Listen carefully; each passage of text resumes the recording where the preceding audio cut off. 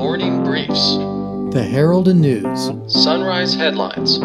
Your headlines now.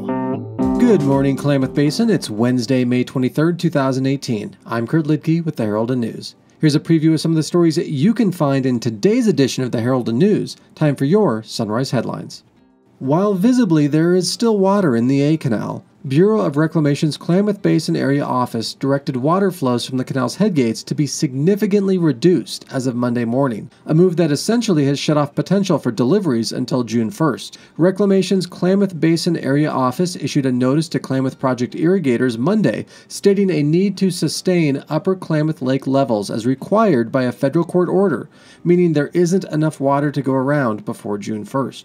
Reclamation will reevaluate how much water is available as early as Friday. Malin Rural Fire Protection District received multiple citations and warnings issued by OSHA following inspections conducted in April.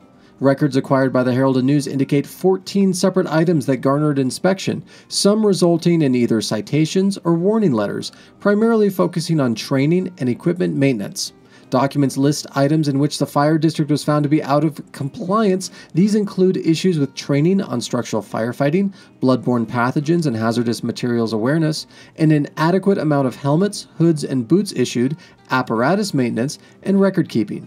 In January, 9 firefighters resigned over alleged disputes with Fire Chief Virgil Yoakum. A handful of environmental groups are pushing back against Governor Kate Brown's appointment to the Environmental Quality Commission because, they contend, he helped redirect millions of taxpayer dollars away from endangered salmon in the Klamath Basin and towards agribusiness. But the nominee, Greg Addington, says that's a far-fetched story by a group of organizations that got kicked out of the Klamath Basin settlement talks years ago and haven't forgotten about it.